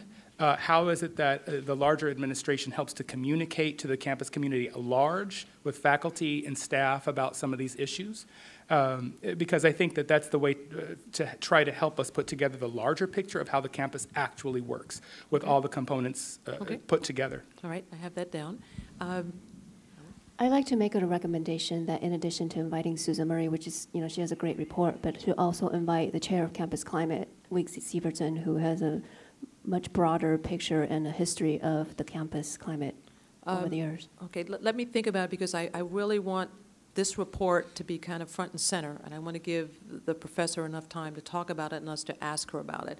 Where's Wiggsy? I see you over there. So let me just, I'm going to hold off on that, and I'm not going to put, I'm just going to keep Dr. Murray right now for our next meeting with this report, and then we'll talk a little bit more about that. So I'm not putting it aside. I absolutely value her input, Wiggsy's input. Yes. You talk about a public hearing, roughly when do you see that That's happening? why I'm going to go next. Okay, Thank you, read my mind. So the next issue I want to bring up is input from members of the public, from the San Jose State community and beyond. I want to do that early on, because any recommendations we make have to be informed by what people tell us and what they are thinking as well. When do you think that should be meeting number 3, or should we have the RA? Because I want to devote an entire, I don't know, my sense is maybe we wouldn't use the whole 2 hours, but I want to give the 2 hours to members of the public, once they've heard all of this, to come up and talk to us. And my notion is, depending on the number of people, you could have 3 minutes, you could have 5 minutes, or it could be 2. If I have 300 people here, we're not going to be here into the early morning hours. So that'll determine that by how many show up. So when do you all, what you're thinking about, if we have Dr. Murray, Professor Murray, Dr. Murray, the next meeting, talk about campus climate. We still want to talk about the RA system, and I want public input. What you're thinking? Question? Go ahead. Go right ahead. Well, I first of all think you're going to have quite a few people who want to talk about campus climate, and it might be that you have the next meeting an hour on the report presentation, and then an hour on public hearing related to campus climate, and then your next meeting you have provide additional time, because I think providing just one day, a lot of people may not be able to make that. So I think giving 2 opportunities or more for a public hearing, but so like 1/2 on the report and 1/2 on the hearing might give us a broader sense of it. So what do you all think? So if we had Dr. Murray and we had questions for her for an hour, and then we move the second hour, we shut up basically, and we let the public talk to us. Do you all want to do it that way? At least initially. That isn't the only public input we're going to have. I think in regards to public So, input. hold on a second, Gary. I want to address, actually, I think that's a really good idea. The first thing, I did not want to combine the two. I think that I don't want to play short shrift to something. I know that personally, I probably will have a lot of questions. I haven't even reviewed the campus climate report. However, I already have questions about the campus climate. I would like to find a way to balance out the ability of the public to also talk after the campus climate report is done, and maybe that will also help to inform some of our questions. I don't know how many members of the public would like to talk. Obviously, I'd look to the chair to limit the discussion so that we could hear what the public has to say, and that might, like I said, inform some of the additional questions. So if there's a way that we could combine both, being as we go forward, whatever the discussion is, whatever the presentation is, that we allow the public to also testify, because they might bring information that others didn't know, saying, well, I have an instance I could give you. I have a certain, I would support combining it. Sure. So so what you're saying, even going forward, as we have other meetings, if we have a major topic, maybe devote an hour, our questions, and then saying to the public, we want to hear from you. Again, but here's the thing I don't want. I do not want us then questioning people from the public. I want people to speak, and speak freely, say what's on their minds, hopefully in a respectful fashion, right? And then we take all that information in, and then we may have a meeting where there's no public input, and we discuss all the stuff that we're getting, all right? So, but maybe we should do this just going forward one meeting at a time. Go ahead, Marcos. And then maybe we can just also ask for them to provide their contact information, so that if somebody presents something and we do want to follow up with questions, we could do that? Sure. So one thing we could do, and when the public speaks, I was on the Palo Alto City Council, and when people wanted to speak, you filled out a card, and you just had your name on it, and if some way where we could contact. So if we wanted to follow up, we could do it. So we could do that, and then, have a place for the person to speak. And generally, it's about, if you can't say what you need to say in 3 minutes, then you need to think about it again, because you should be able to say it in 3 minutes, which is pretty, and that's my thinking, probably 3 minutes. But if we're packed, I probably will still keep it at 3, because I hated it when I got limited to 2 minutes, and like, what, So that's my thinking on this. So for next meeting, so the 21st, we're thinking of, if Dr. Murray's available, we have her for the first hour, and it's just, she's talking to us and we're talking to her, and then we're going to open it up to the public, and we're going to hear from the public for an hour, okay, on that issue of the campus climate. That's the topic for our next meeting, right? And then we will decide at the end of that meeting where we go next. My thinking is we really need to get that RA information in, and have people in, and maybe have the second half open to the public again, talking about maybe their experiences, either as RAs or interacting with RAs, or even getting suggestions, again, from people about what they think ought to happen. This is how we're going to make our recommendations, from getting the input from all of you and from the public. Nice. Okay, so we now have, yes, DeLorme. I'm hoping it's not just the RAs. I want the full I- chain of you know what command I'm- within the RA Okay, system. let me clarify. Yeah. When I say RA, I mean the entire system. Thank That's you. what every time I Can we say make Res it. Life? Say it again? Can we just change it to Res Life? Thank you. That's the word I need. So Exactly. that will be, a meeting will be on residential life, and then we'll figure out who the people should come to present. Yeah, because we're Thank you about for to have that. an hour of it. It's not my fault at the first Yep. public hearing. Got it. Okay, Gary? I think in regards to public commentary and campus climate, I think it would behoove us to especially try to get students who are on the receiving end of the negative campus climate, particularly African American and Latino students, as well as faculty. I don't think we necessarily need 1,000 random San Jose citizens making public commentary about San Jose State. Well, Gary, we can't limit. I mean, whoever wants to come, if it's important to them, they'll be here. Or send somebody, and they'll have more than one opportunity to talk. But we certainly are in no position to limit and say someone can't talk. Whatever your experience is, you can come forward. And I want to stress that this is a respectful environment we've created. Whatever your views are, nobody's going to get booed, nobody's going to get cheered. We just need information so that we can make this a better place. Chris. Yeah. And I appreciate what you're saying about that, but also one of the things that I've seen happen on this campus before in other types of forum is where you have people from the community who speak, and then students kind of get shut out. And so while I know the goal is to not limit people, I just want to make sure that we make an effort to make sure that San Jose State students can be heard. And students will be, all right, so one thing I could do We could start the meeting, you know, the second half, and I could say, all right, we're going to take students first, That would be great. right? Do staff people get to come to this thing? Yes. We seem to have a I'm just saying, that there's nobody up here but students. Sure, I'm just Okay, making a just being clear. suggestion. One way is to say students could somebody speak gotta and then represent. staff, or we just leave it alone and let people speak as they come in. Yes, Madam Chair, I think the key is in you trying to, I think, put it in the right perspective for us to give us our marching orders. And it's about the campus community, you know, and at the center of the campus community is all that we've heard. And alumni are part of that campus community. that's right. And the surrounding community that are impacted are part of that campus community. I know that the focus ultimately is going to be, recommendations are going to center on the campus climate. Okay, how welcoming is our campus? Okay, if it's not welcoming, what is it that we need to do to roll out that welcome mat? We have to honor and recognize our shortcomings, and we've done a little bit of that tonight. But we also then have to hear from others to be able to say, okay, there are some things we hadn't really thought about, be it from residence life and housing, be it from all the peer mentors and peer advisors out there. We talked a little bit about personal responsibility. We talked about freshmen in the report that came to campus in August and brought their baggage from home with them. Okay, we can't not recognize some of those things as we move forward. So I appreciate you shaping that conversation, because there's a lot there, folks, and you all know there's a lot there. And we have to be mindful of the time frame in which we have to get our work done.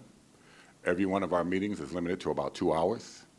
And again, with all that has to be said, we then at some point in time, we're really going to have to focus and really come with a finished product when it's all said and done. So I appreciate the direction in which you're taking us, knowing full well that when you have a room and you invite people to speak, we will have to limit the conversation so that we can get our work done. Absolutely, and thank you, I appreciate remarks. Is there anything else we want to talk about right now at this meeting? I want to say thank you. You're welcome, Michael. You're welcome. We're moving, and Gabrielle. This might be best for next meeting, but I just wanted, you had mentioned this earlier, but just to note the importance of the communication when there's a concern from the student to either administration of housing or wherever, because on the fact-finding report on page 25, it was stated that on SJSU Confessions, I haven't been on this website, but I've heard so much about it. It's anonymous-based, and whenever there's a concern or just students, anyone venting, they put something on there, and that's actually how one of the RAs found out about the flag incident. So I think if we did implement, you know, just having a link that was very accessible, not just on the president's page, would be very productive. Excellent. All right. Well, I'm going to. I have a question. Yes, go ahead. Were you talking about a link for Yes. the students in general? So, yes, on the president's it page. could be residents or students that even don't reside on campus, because a lot of the times, for example, even if you reach out to an RA, it's you identify yourself. Oh, I live in this room or this suite, and sometimes people are too shy for that. Okay. And to kind of help aid, you know, those individuals that are too shy, they still have an outlet, and there could be a response to whatever inquiry they have. Okay, that's good. And the reason I asked also, I thought you were saying, and which I think might be a good idea, is that this committee have a link. That because we're not going to get everybody in through a public hearing, no matter how many we have. And do we want to set up a link where people who can't make an evening hearing would have the opportunity to send in their comments, not books, but some reasonable, something like a 3-minute version. Twitter them out. Yeah, maybe a little more than Twitter, but I'm wondering if it's. So who's going to read all these? I mean, if we get flooded, I mean, somebody's got to say, okay, I'm going to read all these, and I'm really concerned. I know my time is such that I don't disagree with you. I gonna think be a that problem. will be a problem, but I got about 400 pages worth of stuff. I've got another 100 coming. And I'm committed to go to that. And it might be that we take this, whatever we get, and we say, okay, we divide up in groups, you know, you two read 100, you two read, and I'm not sure we have to get through it all. I'm just thinking of a way of giving, because you mentioned alumni. Alumni may not come here, but might have a good perspective on the climate. So I'm just trying to think of ways to give us the greatest amount of input, recognizing that we may not go through it all, but again, if you limit it, we should be able to get it all done. All right. Let me think about that one and see, maybe I can come back with some suggestions, and then you all might have some as well. Coach? Or just, you know, make our information public in terms of they can just email us directly, any person on the committee. And we can bring it forward. And that way, one person won't get, you know, flooded with tons of. No, I don't know. I don't know. Coach. Might be doing it. It's your address we're going to give out. Can I get back on one topic? I said that at another meeting we're going to talk about the residential life system. We also want to talk about housing as well, right? About, you know, placement. So we might want to. Is that all part of it? About the placement of students? Yes. Is that all part of residential life? Okay, so that's going to be a meeting. Okay, that's something we're really going to need to talk about. All right, I believe we are done with our business today. I greatly appreciate those of you who came to observe the proceedings, and next meeting, we're going to hear from you all. My understanding is that these meetings are being audio taped as well, and they will be transcribed, and transcriptions will be available within 48 hours. Is that not happening? It's not happening. All right. I thought we were going that way. It is being streamed. It is being live streamed. Thank you all so much. This meeting's adjourned. All right, thank See you next week.